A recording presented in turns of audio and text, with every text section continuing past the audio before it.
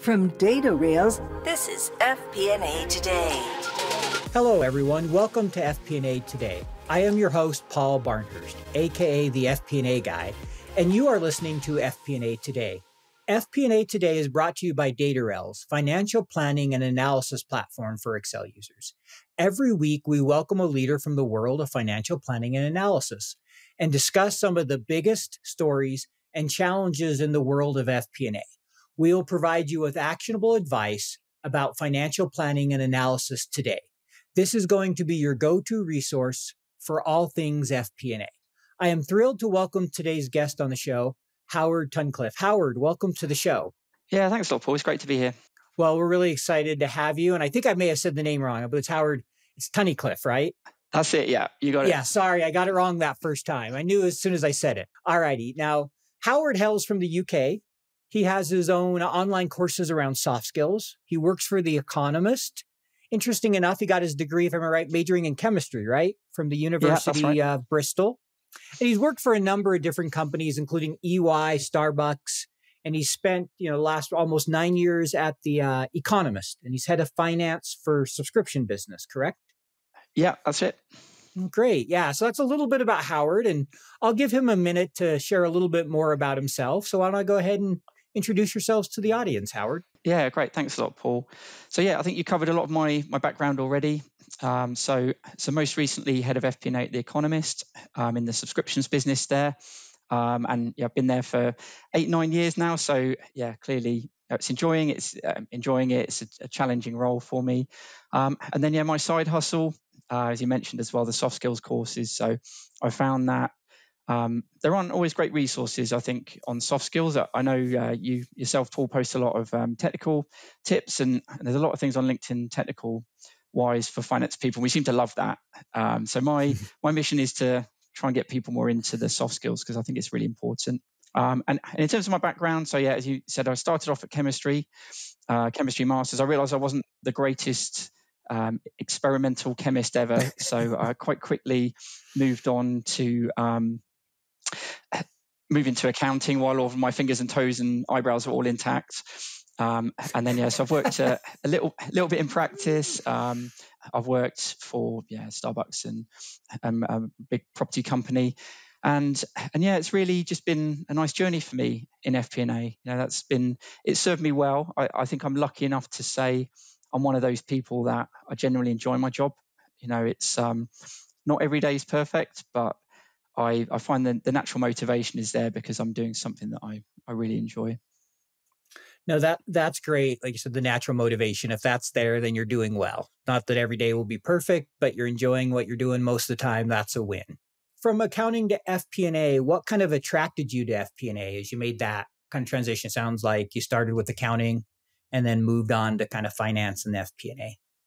Yeah, that's right. So I actually took my first steps in accounting were credit control role, and then that was at Dell Computers. Then I moved into financial accounting and management accounting. So my aim there really was to get the building blocks in place.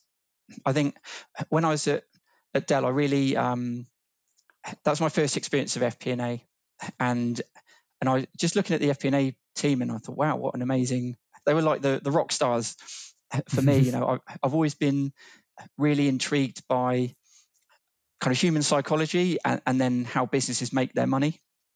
And actually, for me, FP&A has been a great combination of those two things. So you've got the kind of influencing element and the relationship building element, but also you've got the really getting into the nuts and bolts of how companies make their money. So that was kind of calling to me. But I spent a little bit of time to get the building blocks in place. I always wanted to say, okay, I've done my journal posting, I've done my management accounts, and then, a little tiny spell in practice, and then, kind of out into the commercial side was always what drew me in, I think, really.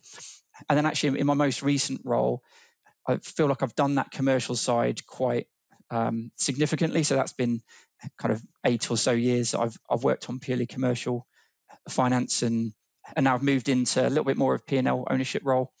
So the idea is I can broaden myself out a bit for the FD role, which is my next aim.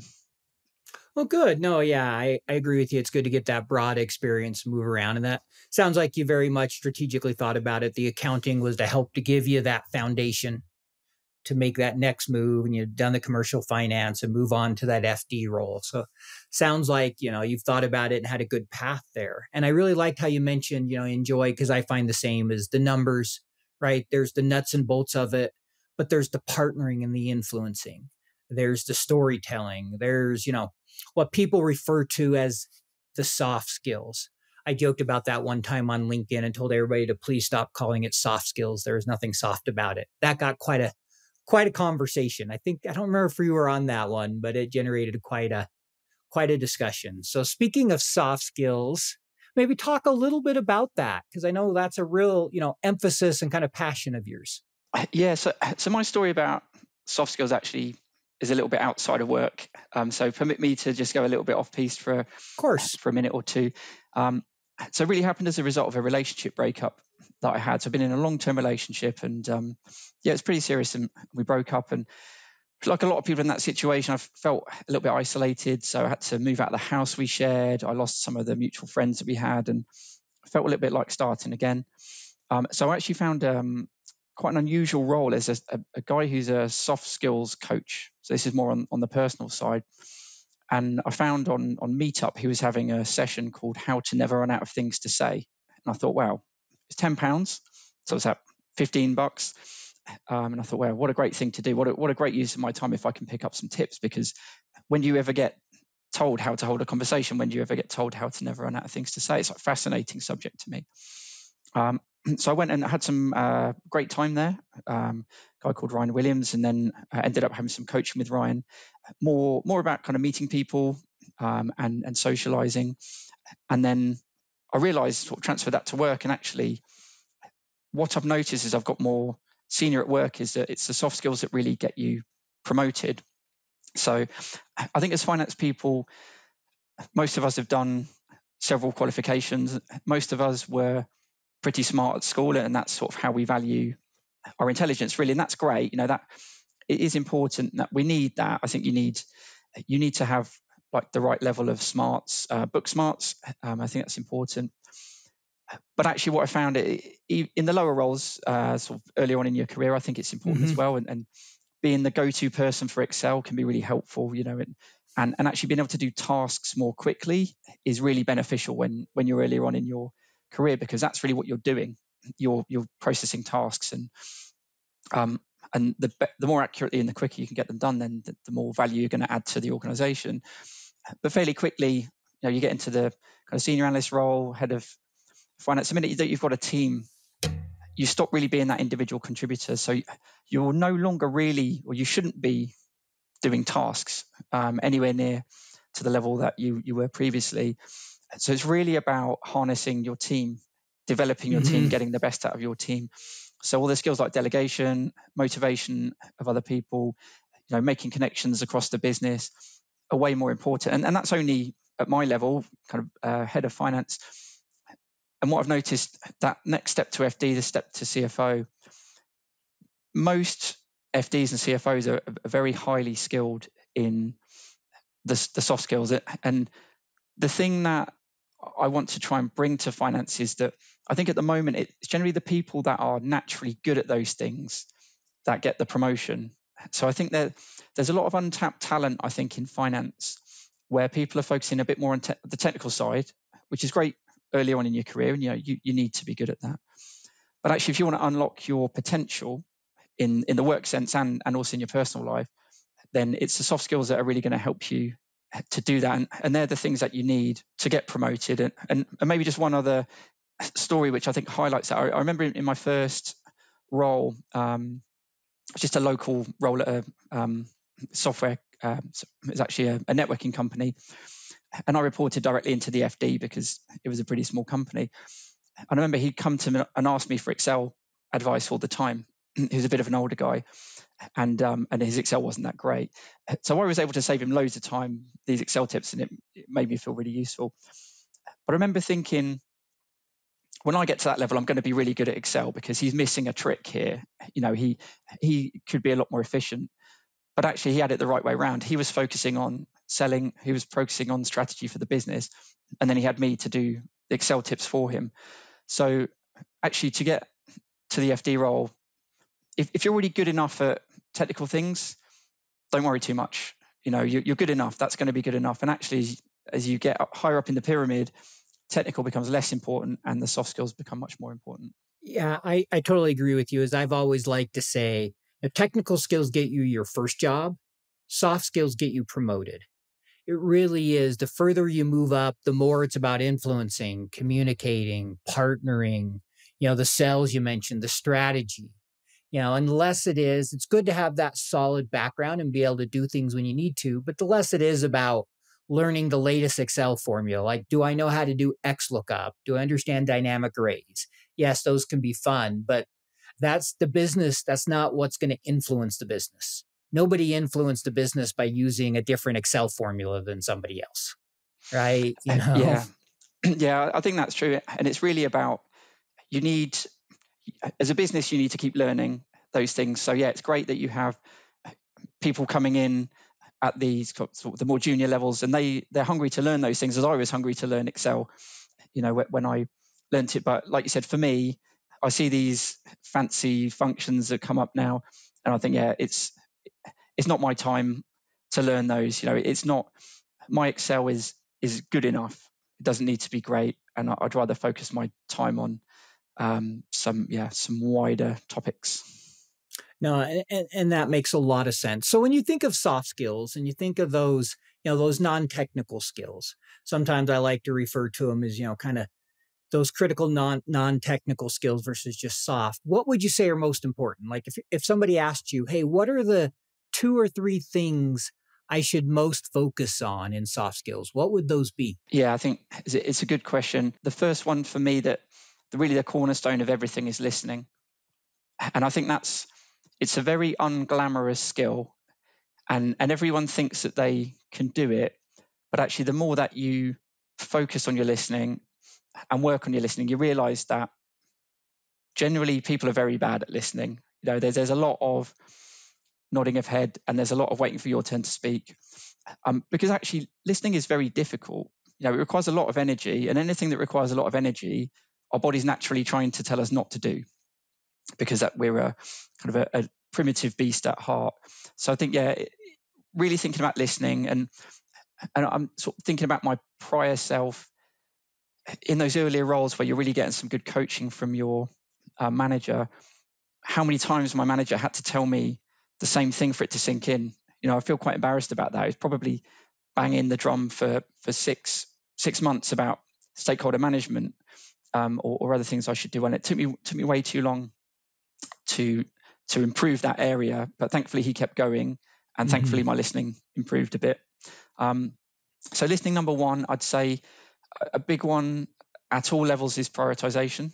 I think particularly through COVID, there's been so much more work, so much more tasks, and we sort of lost the human side, and we've taken on more tasks. I think for me, I try and tell my team at work, well, what's actually going to improve the bottom line?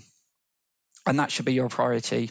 And actually, you should be challenging me. If I'm saying, oh, we've got to do this, the regular reporting, and you've got something that's going to really impact on the bottom line, and we're going to make an extra 50K if you do it a week earlier, let's focus on that. So just being able to put the busy work to one side and realize probably 1% of your time is responsible for almost all of your impact on the bottom line. So let's try and do more of that for a start. But when we get the opportunity, let's just go full bore and say, one thing that I love about FP&A is we're trying to pay back our salaries.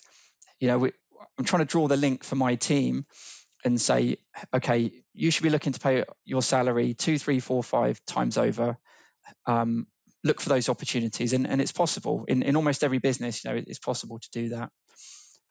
So I'd say listening, prioritization is key, and I think also relationship building. Oftentimes, you only realize your lack of network when you need it, if you haven't nurtured it, and that might be at work, or it might be you get made redundant. It's happening a lot. To good people, there's no rhyme or reason to, if you're working in the travel sector, then that's loads of redundancies there, and it's just luck of the draw really whether your business is COVID resilient or not. So yeah, I think relationship building's really key, and that one also has some nice benefits outside of your job as well. I feel whenever people leave a job, almost everyone says in their leaving speech, it's the people I'm going to miss. But do we spend enough time day to day investing in those relationships versus doing tasks? I don't think that we quite do. Yeah, no, a lot to discuss there. I see you had kind of three main points as I heard that. There's listening, which I 100% agree with. It's just critical, so important. Something I've really been trying to focus on, especially since I've started doing a podcast. Sometimes I find myself wanting to think of what the next question is, and also I'm like, wait, but I need to recap what they just said. I'm like, oh, I'm not listening. So it's 100% true. My head's nodding, and the other person on the other end's like, oh yeah, he's listening. But the reality is sometimes I'm not. And when you said it takes energy, I was just thinking, how draining sometimes it can be after doing a podcast, just from really trying to focus in. So that's critical. I think that's a great one, and it permeates our whole life. All three of those do: listening, prioritization. I loved how you said, hey, if it's going to get us $50,000, ignore the monthly task and focus on what's going to make money. And I used to run into an issue that happened a few times a year where we'd have a forecast due and I had to finish commissions for our sales team. And I always told my boss, I'm paying our people first. If they don't get paid next Friday, we might lose someone. But if our forecast is a day late, nobody's going to be hurt. Never once did they complain. They always said, yep, you're making the right decision. So I think that's a great one, the prioritization. And the third one, networking. Because you never know when you need to fall back on your network. That's something I didn't know how to do early in my career. And really only in the last couple of years with LinkedIn and other things have I really started to build what I would call a real network. And it's been invaluable. You know what it is like. 13 different spreadsheets emailed out to 23 different budget holders. Multiple iterations, version control, errors, back and forth updates. You never really feel in control of the consolidation and collection process. Yep, I've been there. Stop, breathe. DataRels is the financial planning and analysis platform for Excel users. DataRels takes data from all your company's disparate sources. No organization is too complex, consolidating everything into one place, secured in the cloud. Now all your data finally talking to each other. Everything is automated back into your report in Excel. Cash flow, FX conversion, intercompany transactions, now automated and up to date. Drill down and variance analysis in seconds. Don't replace Excel, embrace Excel. Turn your Excel into a lean, mean FP&A machine. Find out more at www.datarels.com.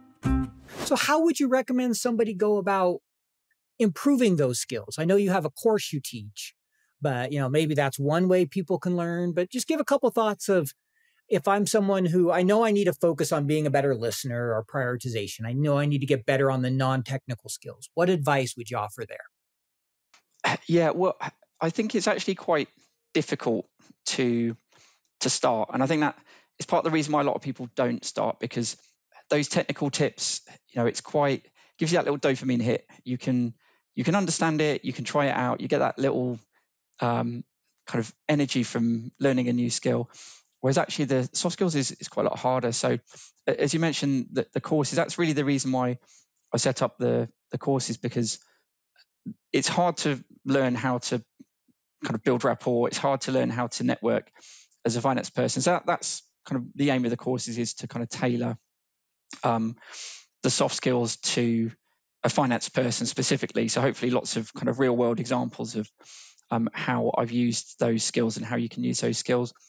But I think otherwise, I'd say on like LinkedIn's a great resource as well. So by all means, kind of follow me and just we're getting into really good conversations about soft skills. And like I said, there aren't too many places where you can have specific conversations with finance people about soft skills. So I'd say come and join in the conversation on LinkedIn.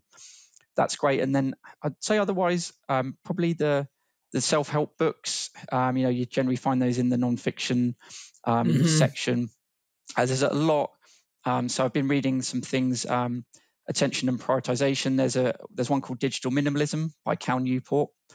And that's a great book. It's really about kind of slimming down all of your activities that aren't really that worthwhile. And he's achieved so much in his life, and it's about prioritization for him. And also Eat That Frog as well. Brian Tracy is a really good book to read on prioritization. And there's various rapport building books, there's influencing books. So I would say worth having a poke around, have a Google.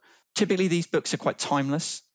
So you'll see there aren't many books on influencing that really, the cream rises to the top over time. So I think it's worth having a look around, and then you'll generally see the ones that are popular, and then they'll definitely be worth your time. You'll learn a lot from those books. No, that's great advice, and I appreciate the prioritization ones. There's a few there I hadn't heard of. But yeah, I have a few books on my shelf back here. I think Emotional Intelligence and some others that are, some of those self-help books, and they definitely can be a good read. But, the key is learning to implement some of them, which is usually the hard part. Yeah, agree. And that's a great shout out, actually. Is that the Daniel Goleman Emotional Intelligence one? I think Travis Bradberry, Emotional Intelligence 2.0. Okay, so I've not read that one, but I've read Emotional Intelligence Goleman. That's that's a very well-known one. Yep. And that covers so many different areas. So I'd definitely recommend that one as well. Great. Yeah, no, I've heard of that one. I know it's a good one. I think I've read a little bit of it, but for sure. So switching gears here just a little bit. I know you've been, you've worked for The Economist nearly for 9 years now. So how does kind of FP&A, maybe talk a little bit about FP&A at The Economist, like what functions fall under FP&A? How do you guys think about it there? Yeah, so it's definitely been a journey for us since I've been at The Economist. So we started out and we really had quite a lot of hybrid roles. So you might have kind of a bit of accounting, bit of management accounting, and a bit of FP&A. And over the years, we've really kind of concentrated on more centers of excellence approach now. So at FP&A, we've got a separate kind of accounting function, and then we've got a commercial finance stream. So that was the one that I kind of used to be in. So they're very close to the trading, close to the sales and marketing teams. And then FP&A for us is, it's more about the budgeting, forecasting, kind of P&L ownership side of things. So we're and the reporting. We still do some business partnering, but that's kind of is more with kind of data teams or group finance or sort of the tech team functions. Got it. Okay. No, that makes sense. That's what I always find interesting is, every company structured it a little different. Even what FP&A owns, right? What's part of finance? How do you break it up between, business partners and the different things? So thanks for sharing a little bit about that. So and I'd also say, sorry, Paul, just following on from please. That in terms of kind of the forward look for us, really. So I think the one reason one of the reasons that's kept me at The Economist for so long is that the finance and the business are really well integrated. So at times I've had to go to some a marketeer and say, "Oh, we need to cut your budget for next quarter by 20%," but here are the reasons why, and that's always been really well understood, and that's sort of testament to the senior leadership at the company for kind of making sure that the message is spread. But I've found there's always a can-do attitude. If we need to turn something around quickly, if we need to make a big positive or negative adjustment to spend, well, how are we going to do that? And everyone sort of mucks in, and that's great. So really enjoy that side of things. And then I think the other relevant thing is our transformation project. So I think probably every company in the world is doing a finance transformation project at the moment, sort of a little bit precipitated by COVID there. And that's really interesting to me because, again, in the past, I think we would have seen that as quite a technical project. And there's no doubt there's a lot of technical things that we need to do, a lot of development, and a lot of sort of quite intricate mapping, and mapping of processes and mapping of P&L, that sort of thing. So definitely a technical side, but actually my role is actually more about kind of the motivation and the hearts and minds aspect of that, because what I've found, I think it's quite natural that we're quite scared of change as humans. Even if we think we're not, I think we probably are. And I think that, again, that's natural because we're risk averse as humans, because, again, we're prehistoric beings and we'd rather survive than get a nice treat. We're very much looking to survive and pass on the genes. And I think generally if you come to people in a work setting and say, oh, we've got this new tool and it's going to be great and it's going to give us all these efficiencies, everyone around that table is thinking, am I going to get made redundant? So I think that's a natural human reaction. And even if you're not thinking that, you're thinking, how is my role going to change and am I going to enjoy it? So even with the technical implementations, it's really important to bring people along. So that's I think the soft skills element for me that's really fascinating in terms of bringing people with you. But also the other side is some of those more technical roles, the entry level technical roles. They're not necessarily going to be there in not just in the Economist, but in finance. We've been talking about AI and automation for a long time now, and it seems like it's coming. It's here-ish, only going to grow.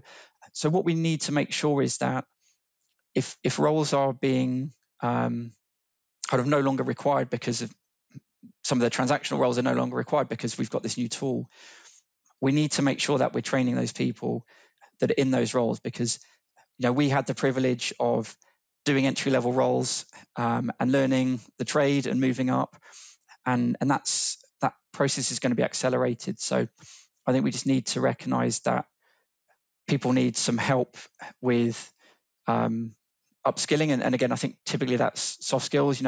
We can't be a financial accountant for 50 years nowadays. That things just move on more quickly than that. So yeah, it's another interesting side, the training. So what skills are people going to need now and in 5 years? And let's start kind of getting them on those training programs, because as you said, the doing of soft skills is always the challenging bit. Yeah, no, thank you.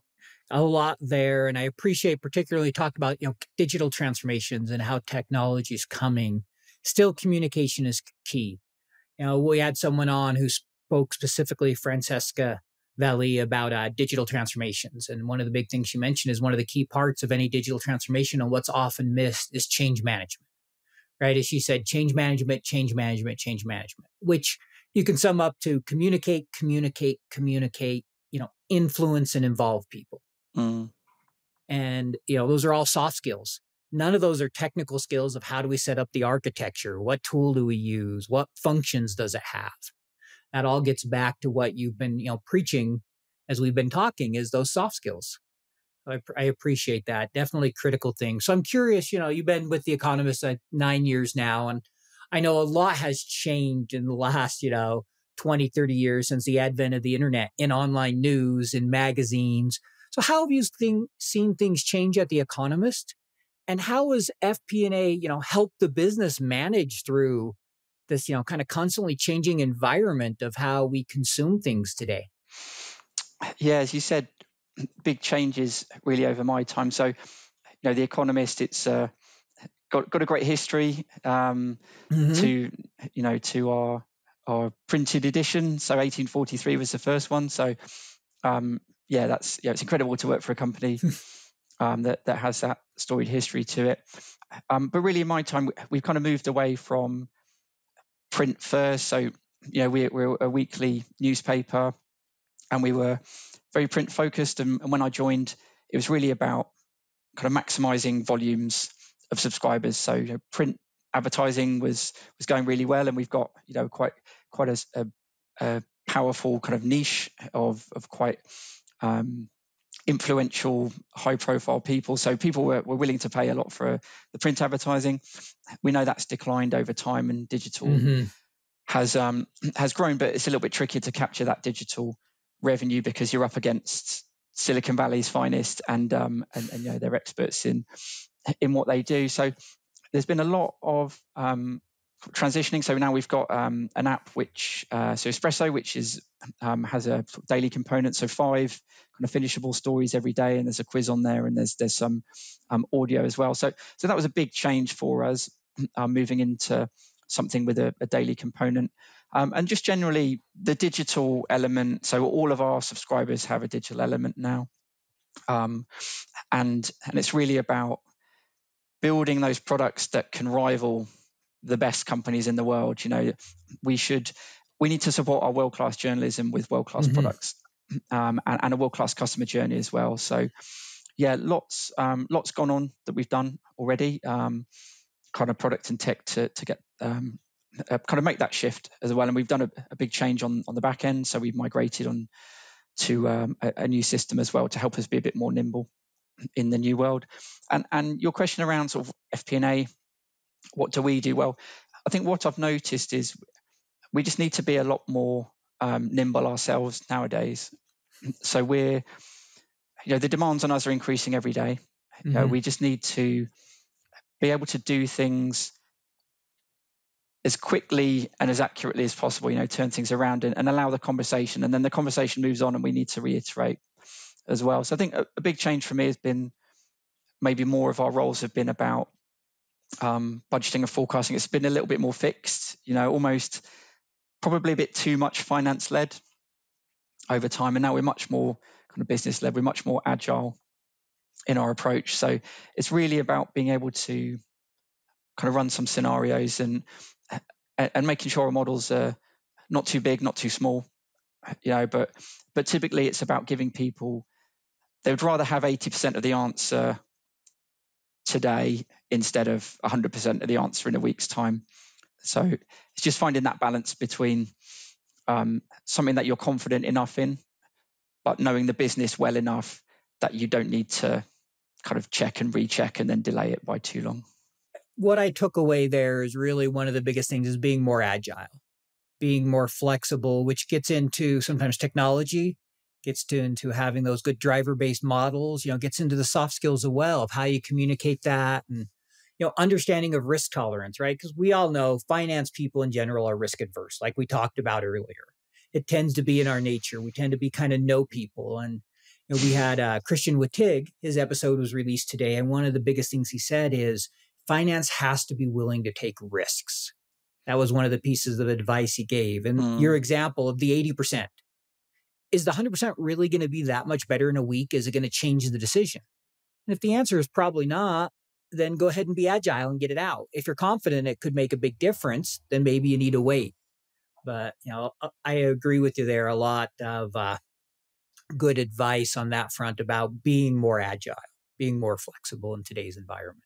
So, question here, within subscriptions and with the Economist, maybe what are some of the key metrics that you like to track? Are there any kind of unique metrics that you guys look at to help guide the business? Yeah, I think we've got some interesting ones. So being sort of mainly subscriptions-based business, as I mentioned earlier on, I think in the past, the ad revenue was so much of a bigger proportion of our total revenue. And now that's sort of flipped. So actually the subscriptions, the cover price is where we make most of our revenue from. So we're now we talked about moving from volume to value. Yep. So now we're looking for customer lifetime value. And this is quite a nice one actually, because it's not that often that you can use your studies in your work. Some of the more complicated things, but actually our customer lifetime value, it's a 3-year net present value calculation. So that's it's quite nice to use some of those concepts, and it's really about making sure we're bringing on people that are likely to stay with us. That's what we want, that kind of longer term relationship with us.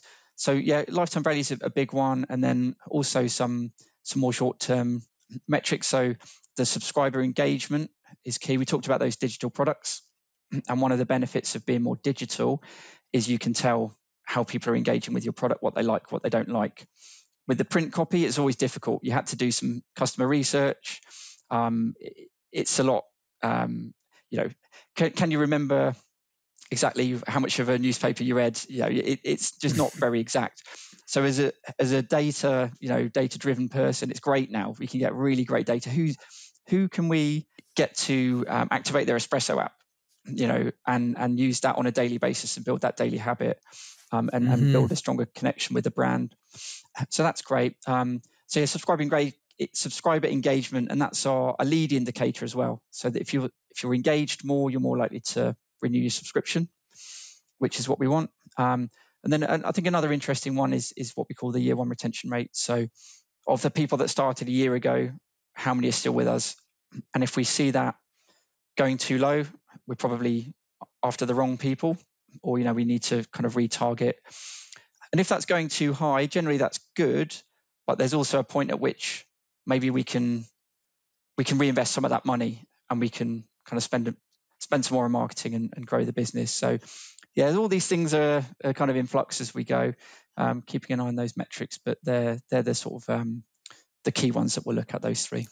Yeah, no, that makes a lot of sense. A lot of your key kind of SaaS subscription type metrics, even though I get you're not a subscription as a service per se, like technology led, you're journalism and there's an advertising component, but it's still a subscription business. And I thought that was interesting when you mentioned 3-year lifetime value to an NPV, or customer lifetime value at 3 years. Yeah, I hadn't heard of a company doing it that way, but I could see where there's a lot of value in that. You're taking that time value of money, so a very good way to look at it. So thank you for sharing some of those metrics. I found that interesting. So now we're going to, kind of shift gears here a little bit, and we're going to ask, this is a question we ask everybody. So you're going to there's a couple of those we like to ask everyone. So the first one is, what is something unique that you can share with us? Something we wouldn't find out about you online. Okay, so I'm going to carry out this, and this sentence will get less interesting the more that you dig into it. So if we just want to leave it where it is, then that's the pinnacle. But I have held a world record. I am really tempted to dig into that. But, I'm going to leave it there just for fun, because I have a feeling I'm going to tell people they can DM if they want to ask more questions on LinkedIn. So you might get a DM from me. All righty. That's great. So moving on here, as you look back over your career, what accomplishment are you most proud of? So if you're in a job interview and someone says, hey, what are you most proud of in your career? What are you going to say and why? Yeah, I'll give you two, if I may, Paul, sure. and maybe depending on the interview. The first one, and probably the truest answer to me, is seeing people develop in my team, and hopefully being a part of that. So we recently we've brought a few new people into the team, and I just find it a really gratifying process. So we've all been on the other side of the interview table, and it's the biggest thing in your week. It might be the biggest thing in your year. It might be the chance you've been waiting for and haven't been able to get before. So actually kind of bringing people in, spending some time with them, developing them, and then seeing them move on either internally or externally, that's great. And I think I'm getting to the stage of my career now where I've managed a few people and still in contact with most of them, watching them progress. So the aim is that at some point in the future, I'm going to be interviewed for a job by one of my previous direct reports, and I'm going to say, right, it's payback time now. You need to give me this job for the coaching that I gave you earlier on. So that's a really genuine answer from me, and that's the thing that increasingly in my career I get so much of a kick out of. And then more on a project or task focused answer, that I was lucky enough. Again, my manager gave me the opportunity to lead our last pricing strategy review. That was about 3 years ago, and that was a really interesting project. It was massively cross-functional. It was the biggest thing that we did in that whole year, looking at all of our prices, all of our markets, trying to sort of standardize, making sure that we're offering value for money, and we're kind of maximizing the shareholder value as well. So it was I think that was a kind of 2 or 3 month project. I was hosting all the meetings. I was talking to the C-suite. Really amazing opportunity, and again, that really, it led to it was the biggest profit driver again in that year and the next year for the business. So when we talk about paying back your salary, I think getting that right was massive for me, and again, I'd say actually having the opportunity to do that was amazing. So that's something that stayed with me with my team is giving people the chance to step up, because you never really know what someone's capable of until you give them the opportunity. So that's what I'm trying to do more of. Maybe, as you mentioned about taking risks, is maybe pushing someone from your team up a little bit before you think they're ready, and letting them have that room to grow. That's a great answer there. I appreciate both of those, the pricing, but in particularly the people. And I really liked how you talked about, seeing people develop and being able to help them. And then the part about pushing people. And you never know what they're capable of till you really give them a chance to shine. And it's amazing what people will do that you never expected. I know I've seen it where I would have never expected that from that person. And they amaze you in what they can do. So there's so much to be said about having trust and building people up. So that's great. I'm not surprised you gave that answer with your focus on soft skills. That fits along that line. So I appreciate that. And it's, all consistent with who you are. And I think people will be, lucky to get to learn more about you from this episode and, the courses and the content that you have out there. So thank you. This is another question we ask everyone, a little more technical this time, but it's one we have a little bit of fun with here. And it's, what is your favorite Excel function? All right. So as you know, I'm not the best at Excel. So I'm not your XLOOKUP guy just yet. But so the function I like, I like the most is sum product. So it's actually one that I end up using quite a lot in my career, and it's a little bit of an unusual one. So I think it just gives me the feeling of being somebody. I'm like, yeah, I'm the person that knows Excel. So yeah, if you give me half a chance, I will be showing someone some product. And I don't know if people maybe it's worth explaining what it does. But for example, I might have a list of products in a column with a revenue per subscriber, and then I might have a percentage of volume. And what it will do is it will blend those two. It will times the two columns together and then add up each individual row, and it will kind of blend it for you. So yeah, that's as exotic as my Excel skills get, unfortunately. Some products a great formula. I appreciate that. So two things with that. First, I recently did an Excel training, and as we took the person through and we were customizing the course, the one formula that he specifically asked for and requested was some product. It's like, I want my team to learn this. So that's a great one to choose. And the second comes from Jordan Goldmeyer. He was, I put some Excel jokes on LinkedIn the other day, and he said, what does an analyst put in their hair? Some product. So there you go. Ding, nice. The dad joke of the day. All right. I got a few courtesy laughs, so we're good. So last question here before we let you go. I've really enjoyed the time with you, and I'm excited to be able to, share this episode with our audience and get them the opportunity to get to know you a little better.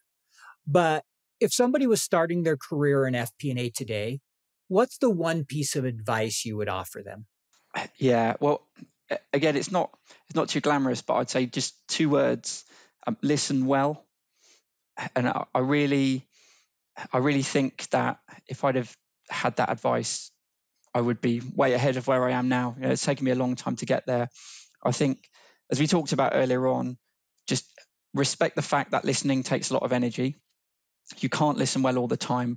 I think you just need to tap into the times when you really need to be receptive. And particularly with your manager, sometimes different people are they give feedback in different ways.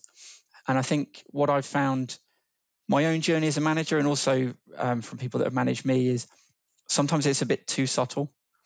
So if your manager's starting to say some things and it seems a bit strange or you don't understand it, just try and clarify with them. Can you give me an example? And it's a little bit what we talked about earlier on about saying back to people. And that's what you're brilliant at, Paul, by the way, with this podcast, was actually listening and repeating back. And it feels a little bit stilted when you start doing it. But actually, imagine as a manager, you're having your one-to-one, or you're prioritizing with one of your team, and they say, okay, well, if I've understood right, these are the three things that I need to work on first. You're just going to be thinking, yeah, great. We're aligned. This person is listening to me. You're going to go far if you've got that attitude. That is great advice. And I would agree. Communication, and the first part of communication is listening. So many people think it's about giving the answer and how you say things, and those are all important. But if you don't listen first and really listen to understand, you're not gonna you're just gonna fall short of who you can be and what you can accomplish. So I really appreciate that advice, and I agree with you. I would encourage anyone, no matter where they're at in their career, to spend a little more time on listening and see how they can improve it, because we can all get better. I know I can. I'm sure my wife would say I can too. So yeah, I don't think we ever get to the end of the road with listening. You're never perfect at it. And I'm not sure if anyone's asked you this before, Paul, but what would be your answer to that same question? Yeah, no, that's a great question. I think the one piece of advice I'd give, listening would be right there. I think I'd go with communication in general, learning to communicate, and primarily oral, but learning to present, learning to listen, becoming a better communicator is probably the number one thing I would say to people. Yeah, really beneficial. And the thing that I like about that is it's so useful outside of work as well. And I think we know we've got a good fit with work when we're learning skills in work that we can transfer out, and we're learning skills out that we can transfer in. And if you're a good communicator, I'd rather be a good communicator than smart. I think you're going to have a much more interesting and better life, I think. No, I agree. If I had to pick between one of the two, I would definitely choose communication over just, raw intelligence, right? Because conversations are one of the greatest joys in life. Being able to sit down and have those heart-to-heart conversations with people, both professionally and personally. Right? Some of our best friends will come from work relationships over the years. I know I've made some great relationships professionally to become personal relationships. So that's some great thought there. Well, we really enjoyed having you on the show today, Howard, and appreciated your time. We'll go ahead and let you go so you can enjoy your evening. I know it's nighttime over there for you over on your side of the pond. I'll go enjoy my afternoon, but thanks again for being on the show. I really appreciate it. Yeah, great. Thanks for having me, Paul. It's been really fun.